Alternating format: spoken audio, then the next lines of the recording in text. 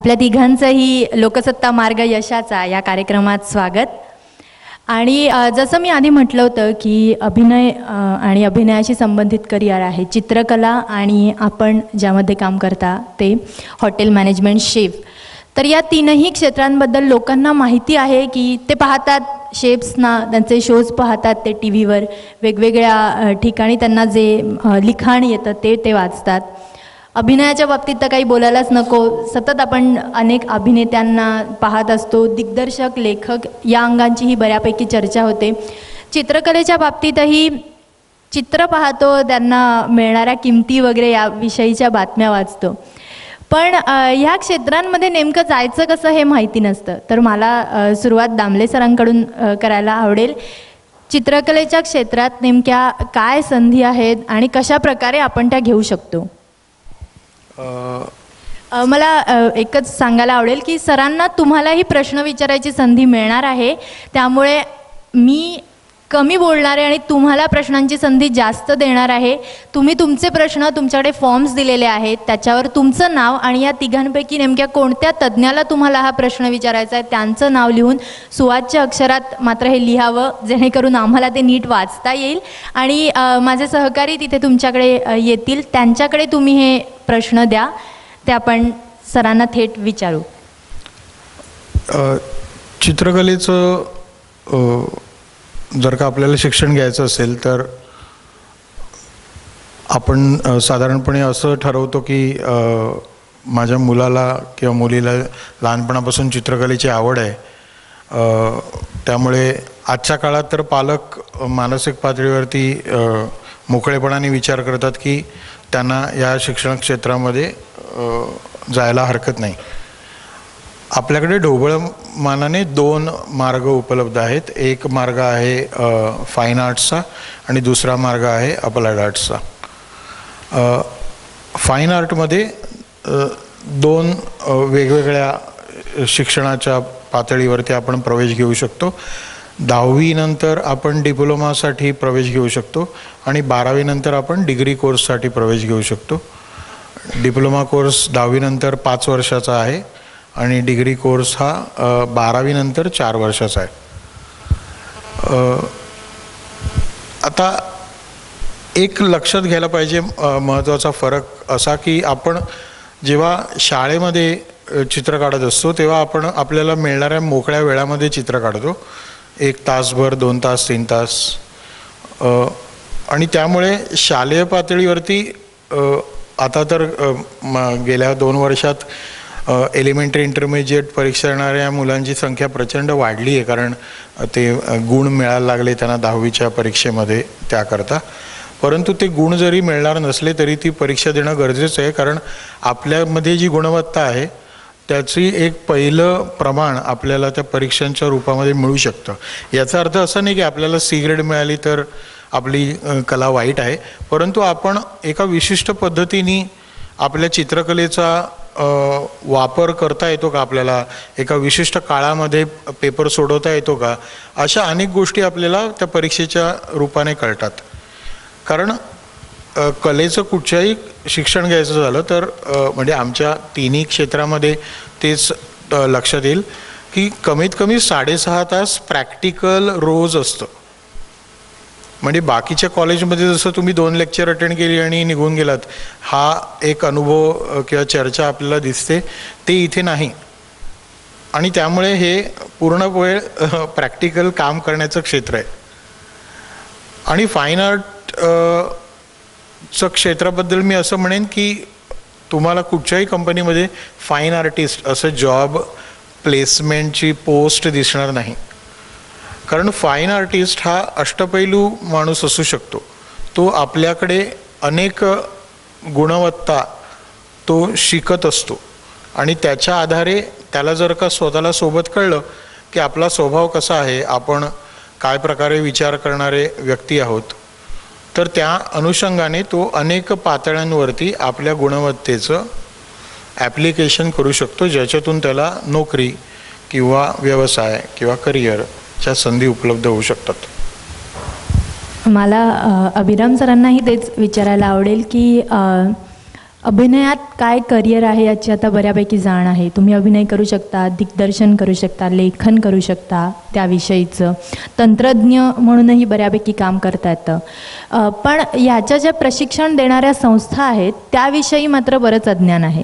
म्हणजे एक म्हटलं जातं की तुमच्याकडे अभिनय असेल की मग तो तुम्हाला करता येतो. मग या संस्थांचं नेमकं प्रयोजन काय असतं हे तुम्ही जरा सांगावं.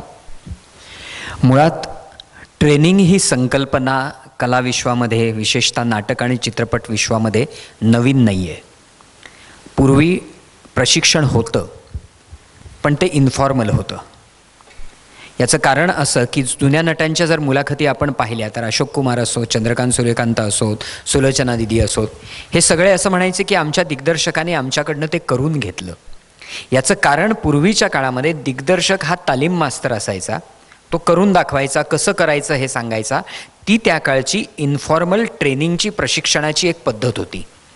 पूर्वी तुम्ही वेगवेगळ्या स्टुडिओजमध्ये हे आत्ताचे सगळे जे आपण ज्यांना लिजंड्स म्हणतो, हे कुठल्या ना कुठल्या तरी स्टुडिओमध्ये कामाला लागले, कुठल्या ना कुठल्या तरी नाटक कंपनीत कामाला लागले.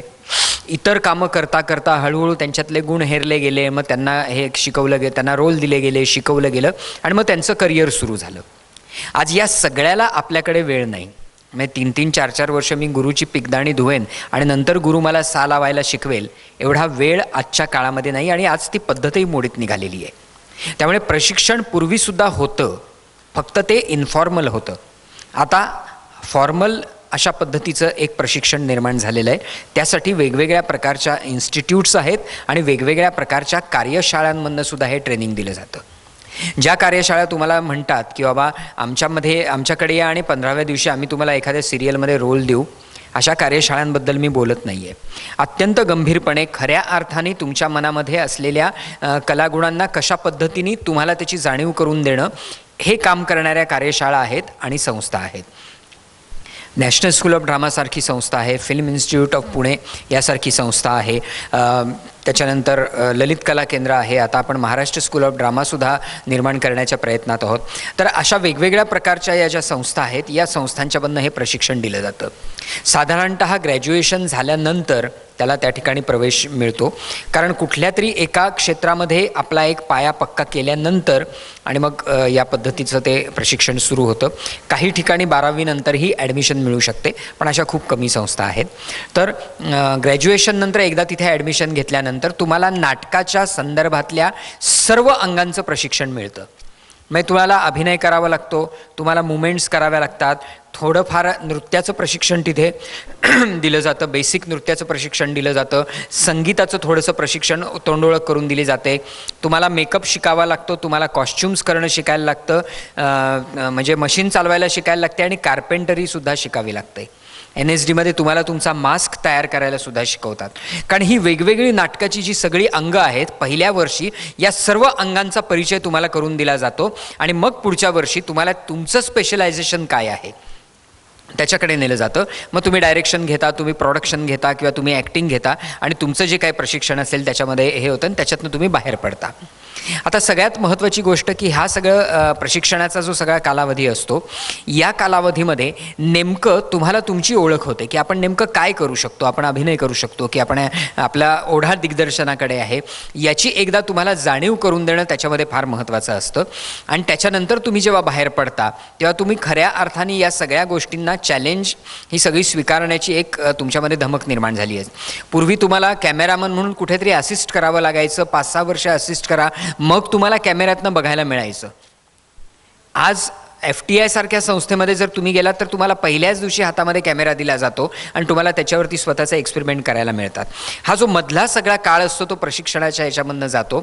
शेवटी यासारख्या संस्थांमध्ये एकच सांगितलं जातं, या ह्याच्यामध्ये एकच सांगितलं जातं, हे तुमचं तुम्हाला शिकावं लागेल, आम्ही तुम्हाला शिकवणार नाही. शिकण्यासाठी असलेलं एक वातावरण या ठिकाणी निर्माण करू दिलं जाईल, त्याच्यासाठी असलेले तज्ज्ञ तुमच्याबरोबर असतील, पण तुम्हाला त्यांच्या मदतीने स्वतःला शिकायचं आहे.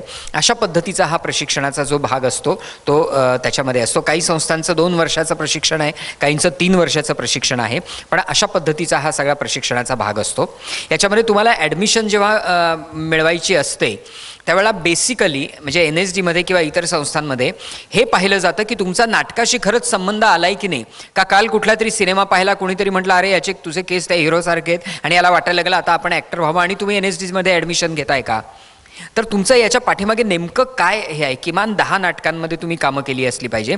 मग त्या एकांकिका असतील, तुमच्या सोसायटीतलं नाटक असेल, कुठलंही नाटक असेल आणि काही असेल, तुम्ही बॅकस्टेज केलं असेल, तुम्ही कॉस्ट्युम्स केले असतील, तुम्ही डायरेक्शन केलं असेल, त्या सगळ्या काळामध्ये तुम्ही नाटकाबद्दल किती वाचलंय, नाटकाच्या संदर्भामध्ये आज आजूबाजूला काय चाललंय याची तुम्हाला काय जाणीव आहे, वर्तमानपत्रामध्ये काय छापून आलंय ते तुम्ही वाचता का, किती तळमळीनं तुम्ही ते मिळवता आणि वाचता.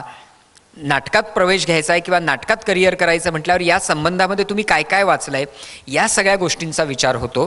एक इंटरव्ह्यू होतो महाराष्ट्र म्हणजे भारतभरामधली 5 सेंटर्स आहेत, मुंबई त्याच्यापैकी एक आहे. इंटरव्ह्यू होतो, लेखी परीक्षा होते, त्याच्यानंतर एक कार्यशाळा घेतली जाते 5 दिवसांची. ज्या 5 दिवसांच्या कार्यशाळेमध्ये पाहिलं जातं की तुमचा नेमका या सगळ्या पाठीमागे येण्याचा उद्देश काय, तुम्ही काय पद्धतीने त्याच्यामध्ये काम करता आहात आणि त्या सगळ्या याच्यामधनं ही निवड केली जाते. तर अशा पद्धतीचा तो ट्रेनिंगचा आणि ॲडमिशनचा भाग आहे.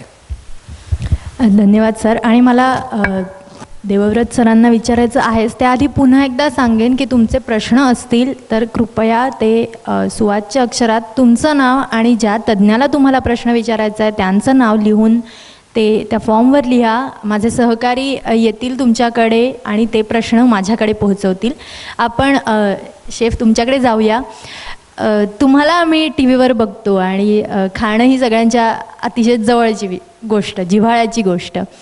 तर हॉटेल मॅनेजमेंटचं त्याला प्रवेश घ्यायचा एवढं माहिती असतं, पण काय आहे या क्षेत्रात नेमकं काय, हा एक शेफ ही एकच गोष्ट आहे का की त्याच्या पलीकडे बरंच आहे हे क्षेत्र. मला असं वाटतं की ज्यावेळी मी हॉटेल मॅनेजमेंट केलं होतं तेव्हाची परिस्थिती खूप वेगळी होती. तेव्हा अवेअरनेस एवढा नव्हता, आम्हाला स्वतःला माहीत नव्हतं की आम्ही गेल्यानंतर काय एक्झॅक्टली शिकणार आहोत आणि तो कसा अनुभव असणार आहे. आणि फर्स्ट इयर खूप कठीण गेलं तेव्हा करताना खरं सांगायचं तर, कारण की बऱ्याचशा गोष्टी नवीन होत्या, सगळं अभ्यासक्रम नवीन. पण आज खूप सारे डेव्हलपमेंट झालेले आहेत, त्याबद्दल मी आधी सांगेन, नंतर कोर्सेसबद्दल सांगेन. मला असं वाटतं की आता जेव्हा तुम्ही हॉटेल मॅनेजमेंटचा विचार करता तेव्हा काही गोष्टी मनामध्ये या पक्क्या असल्या पाहिजे की असं नाही आहे की हॉटेल मॅनेजमेंट झाल्या तुम्ही मॅनेजर किंवा शेफ बनणार आहे ताबडतोब. कमीत कमी 5 ते 6 वर्षाचा जो मधला पिरियड आहे, काळ आहे, त्या काळामध्ये भरपूर मेहनत आहे. कधी कधी असे प्रसंग येतात जेव्हा आपल्याला वाटतं की मी चुकून या प्रोफेशनमध्ये आलो आहे की काय, कारण की घरी असताना घरचं वातावरण वेगळं असतं, तुम्ही हॉटेलमध्ये काम करता 12 तास 15 तास कधी कधी काम करायला लागतं. कधीतरी दुसऱ्या शिफ्टमधला कोणीतरी शेफ आलेला नसतो किंवा कोणीतरी कोवर्कर आलेला नसतो, तर त्या ठिकाणी तुम्हाला थांबून तिथे त्याची ड्युटी पण पूर्ण करायला लागते. तर हे सगळे प्रसंग आहेत. जेव्हा घरी सेलिब्रेशन्स असतात, दिवाळी दसरा असतो, त्यावेळी तुम्ही तिथे काम करत असता, तिथे तुम्हाला सुट्ट्या नसतात. तेव्हा न्यू इयर सेलिब्रेशनसाठी जेव्हा लोक घरी बसून सेलिब्रेट करतात तेव्हा तुम्ही तिथे काम करत असता. तर या सगळ्या गोष्टीच्या ॲडजस्टमेंट्स नक्की आहेतच, पण त्याचबरोबर समाधान देणारी गोष्टी पण खूप आहेत. त्यात एकदा तुम्ही शिकायला लागले त्याच्यामध्ये की तुम्हाला त्यात खरंच इंटरेस्ट वाटतो. आता ॲज अ शेफ म्हणून तर आहेच, पण त्याचबरोबर वेगवेगळे करिअरचे ऑप्शन्स आहेत. आज खूप वेगवेगळ्या प्रकारचे असे कोर्सेस आहेत की ज्याच्यामधनं तुम्ही एक चांगला फ्रंट ऑफिस मॅनेजर होऊ शकता, जनरल मॅनेजर होऊ शकता कुठे, किंवा एअरलाईन केटरिंगमध्ये तुम्ही करू शकता, किंवा फूड स्टायलिस्ट होऊ शकता. आणि आजकाल रेस्टॉरंट्स हॉटेल्स तर आहेतच, त्याचबरोबर नवीन पॅक फूडचं पण बरेच आता इंडस्ट्रीज डेव्हलप झालेल्या आहेत. न्यूट्रिशनिस्टसाठी पण डिमांड आहेत. त्याचबरोबर सेल्स अँड मार्केटिंग हा एक फील्ड आहे त्याच्यामधलं. तर हे सगळे वेगवेगळे पर्याय आहेत. आपल्या आवडीप्रमाणे तुम्ही होऊ शकता.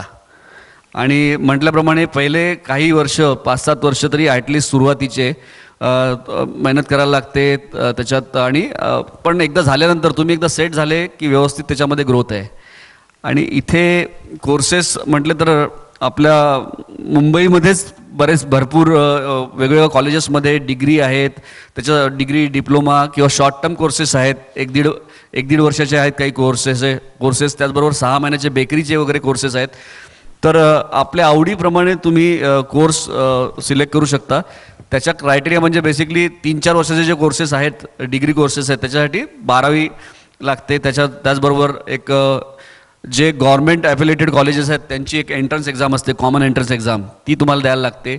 त्याच्यानंतर म्हणजे पहिले 12वीमध्ये मिनिमम 50%च्या वरती तुम्हाला मार्क्स असले पाहिजेत. त्याचबरोबर मग ही एंट्रन्स एक्झाम दिल्यानंतर तुमचं सिलेक्शन होतं. तुमचे ते प्रेफरन्सेस तुम्ही टाकता की कुठल्या कॉलेजमध्ये कुठल्या सिटीमध्ये, ते टाकून नंतर तुमच्या पर्सेंटेजच्या बेसिसवरती त्याचं सिलेक्शन होतं कॉलेजमध्ये. आणि इतर जे कोर्सेस आहेत, 1.5 वर्षाचे जे कोर्सेस आहेत, त्याच्यासाठी पण एक कॉलेज म्हणजे प्रत्येक कॉलेजची वेगवेगळी अशी ॲडमिशनची प्रोसेस आहे. पण साधारणपणे एक एंट्रन्स एक्झाम असते, त्याच्यानंतर ग्रुप डिस्कशन असतं, पर्सनल इंटरव्ह्यू असतो आणि त्याच्यानंतर तुमचं सिलेक्शन होतं.